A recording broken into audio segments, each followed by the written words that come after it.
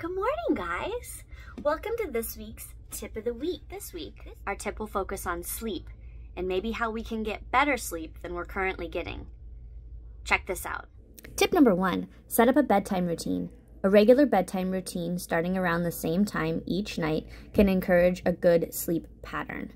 Tip number 2, try and keep your bedtime and wake-up time within 1 to 2 hours of each other every day. This helps to keep your body clock in a regular pattern.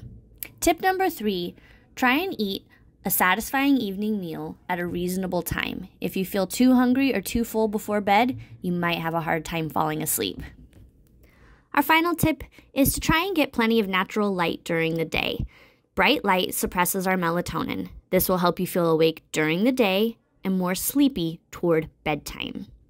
And those are my tips for you to try and get a better night's sleep. So try them out, and sweet dreams to you.